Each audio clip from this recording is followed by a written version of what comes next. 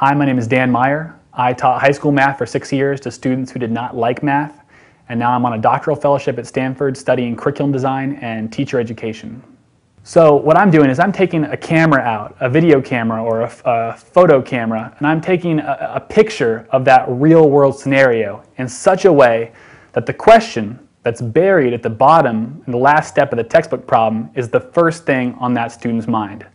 I want to make that question irresistible to a student, so they have to know the answer. And then I take that interest and I layer math on top of it.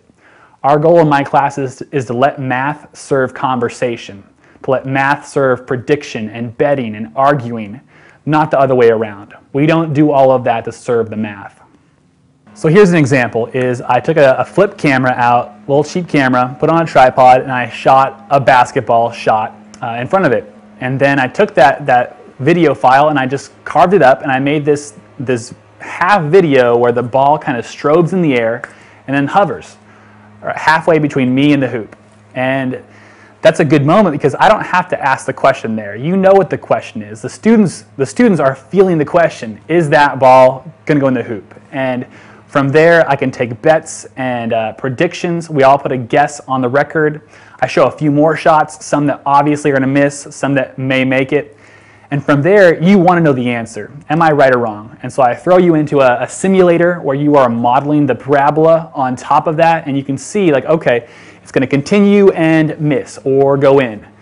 And the best part about using multimedia in these instances, one of the great parts, is that I don't have to turn to the back of the teacher's edition and tell you, well, the textbook says you're right. Or as the teacher, I say, you're right. We just watch the end of the video. And from that, I can be a co-learner with my students. Like, we're working on it here, and they're asking me, am I right? And I'm saying, beats me. Let's find out. That's a good moment. Another example is the classic boat in the river problem, which students on paper have a hard time wrapping their heads around it, where you have a kayaker going upstream and downstream. So I'm thinking, where can I find an upstream and a downstream in my day-to-day life? And take the camera out there and film it. And it occurs an escalator. I can walk up the down escalator, and that's going against the current. So I take my camera, I shoot it, and then I set the end of the video up in such a way that the question on everybody's mind is, how long is it going to take him to go up the down escalator? You see me pause there, and it's hard not to think that question. And from there, we take guesses. What do you think? 1 minute, 2 minutes, 10 seconds? I'll ask you for, what do you know is a wrong answer? I'll ask you, my struggling learner, for a wrong answer. Give me a number that's too high, that's too low. And from there, I'm involving students at a very low investment that has huge return, because you're setting error bounds on your answer already. Or here's an example.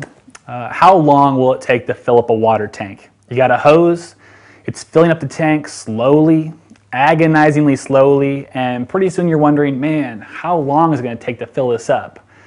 And from there, you have to ask a question that is nowhere in textbooks that I've used. You have to ask the question, what information do I need to solve this problem?